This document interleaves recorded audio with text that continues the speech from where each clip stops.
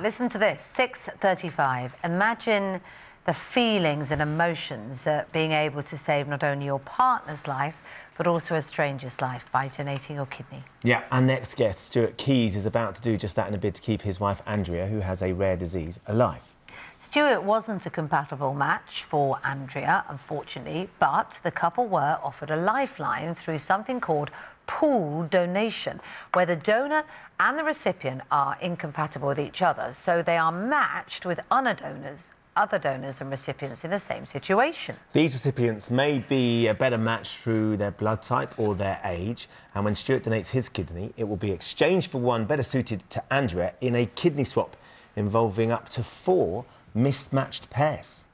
It's extraordinary, isn't it? Stuart and Andrea join us from their home now in Newcastle. Good morning to both of you. Oh, yeah. Morning. You're right. Lovely to see you this morning, both of you, Stuart and Andrea as well. Andrea, can you just sort of talk us through what life is like for you at the moment in the process of waiting to get this kidney transplant? It's quite hard. I get really tired. I'm on dialysis 4 times a day, every day, and it's just hard. I'm stuck in the house quite a lot, and it's just changed my life, basically. So you're hoping and praying that the kidney donation will be the solution for you. When did you become aware that this kind of kidney swap was an option? Because it's a relatively new thing, isn't it? Because new laws have been passed to make it possible. So when did you become aware that it was even there? It's been going on for a few years. What happened was my brother came forward to be a donor and he was a match, but he couldn't do it because of medical reasons. So then Stuart came forward, but Stuart was a complete incompatible to me. And that's when the hospital said that they could do the pool thing, they could do the pool route. So, Stuart, what do you know about the other people that are involved in the pool? Do you know how many other people there will be? Will it be a 4-way match? Is it just you giving a kidney to somebody else and their kidney matching with Andrea's? We don't really know. We don't really know exactly how many people are going to be involved, and we don't know an exact date. We get registered for the pool, assuming Andrea's well enough to go through with it, and then it goes down to compatible matches on the day of the operation, basically. God, there's so many balls seem to be being.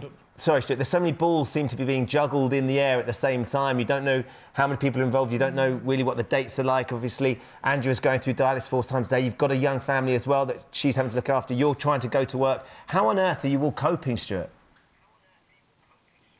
It's not easy. It's really not easy. But we've had a lot of help from family and friends, which we really appreciate. The kids have been fantastic. They've really stepped up to the plate. We couldn't be more proud of them.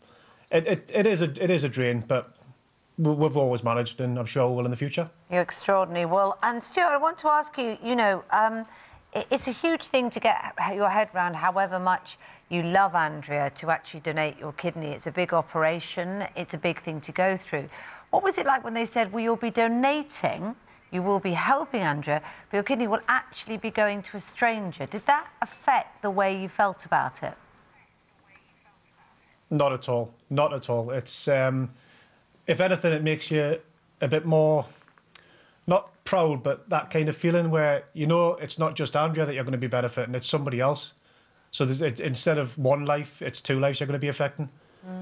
Just amazing. I'd imagine, Andrea, that you're never far from the mobile phone. Do you have a mobile phone that will buzz as soon as you know that it's time to go and get the operation together? No, it'll be organised long before that. The mobile phone thing is only for the deceased side of it, so then that's like a time-limited thing. But the actual pool thing takes a lot of organising, so we'll know when we're registered and when we're exactly going to have to have it done. Oh, well, So fingers crossed. Or anything. No, of course the operation won't be, but fingers crossed you get the call to say it's on soon, because I'm sure that will make a huge difference for you. Wonderful to talk to you this morning, and good luck. Yeah, good luck to both of you, and of course all the people involved in the pool. Yeah, go on, Stuart. I'm doing a sponsored walk to raise money for the transplant unit at the Freeman Hospital in Newcastle. I'm doing a walk up Mount Snowdon and I've got a Virgin Just Giving page set up in Stuart and Andrea's name. So if anybody would like to donate, please feel free. We're trying to raise £3,000, which were passed yesterday. So any more will be really grateful. Amazing. Thank you very much for talking to us this morning. It's an extraordinary hospital. I do a lot of stuff for the Children's Heart Unit at the Freeman as well in Newcastle. I'm very proud to be a supporter of that as well. It's a fantastic hospital. It is really amazing. good. Fingers crossed it all goes to plan, and sooner rather than later as well for both of you. Thank you very much for joining us, and good luck with the walk as well, Stuart. Thank you very much. Thank you.